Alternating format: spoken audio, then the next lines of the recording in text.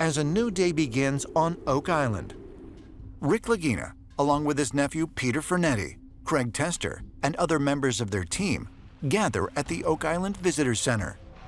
Hi, you Brennan? I'm Brennan. Craig Tester. Nice to meet you, Craig. Nice to meet you. They have scheduled a meeting with representatives of Choice Drilling, a company that specializes in a process known as sonic drilling. So that's the rig. This is the rig.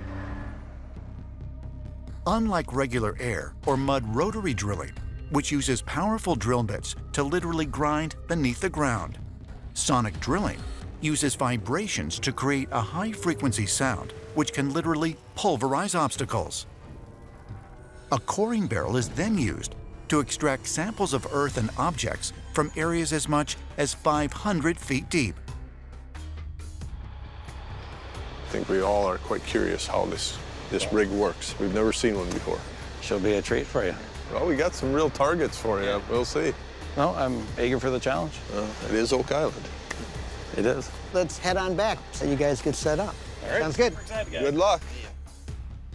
I've always been against just guessing. I mean, the whole point of the seismic program was to find anomalous features underground in the money pit. Well, they've targeted an area that's worth investigating, and thus we're going to drill there.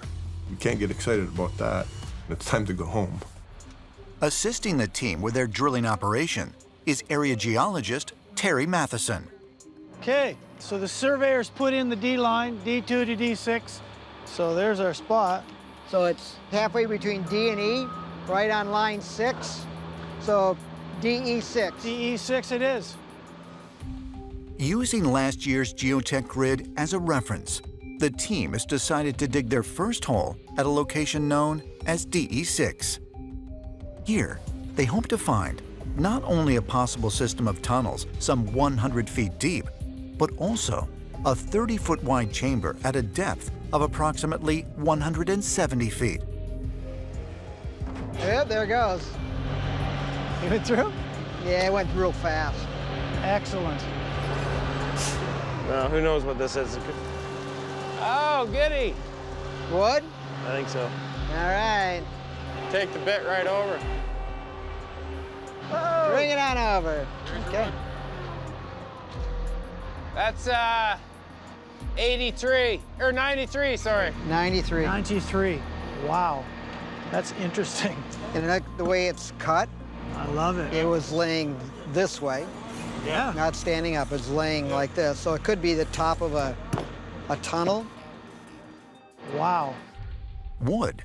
From a tunnel? But from what period? Could it be little more than the remains of a searcher tunnel, one of the dozens that have been dug on the island over the years? Or could it be physical evidence from an original underground structure, one that may have been put there centuries ago by the people who came to the island looking to hide an incredible treasure? Gentlemen, Hey, guys. Hi. Wow. What we got? this is what we came into at 93 feet. We came right out of the material into a horizontal beam. So it sure looks like it's a tunnel. We've encountered what we believe to be a tunnel in an area where we have a target based on the seismic data, but we don't know what that means. It could be original work. We don't know, and that's what we're trying to decipher. It's exciting. It can't be just a coincidence. Definitely get this carbon dated. If it comes back really, really old, then Absolutely. we know it's original people. Exactly. Yeah. The discovery of a possible tunnel directly connected to the money pit offers exciting news for the Laginas and members of their team. It means that the seismic data they received from Eagle Canada was able to accurately pinpoint the existence of a structure located some 93 feet below ground. It also means that as they continue to drill down deeper, the team may also be successful at finding another critically important chamber, the one which they believe might contain the legendary Chappel Vault. Is this interesting? Absolutely. You know, it mandates that we continue. And we're going to continue the process, get down to where the anomaly is featured. Yeah. Exactly.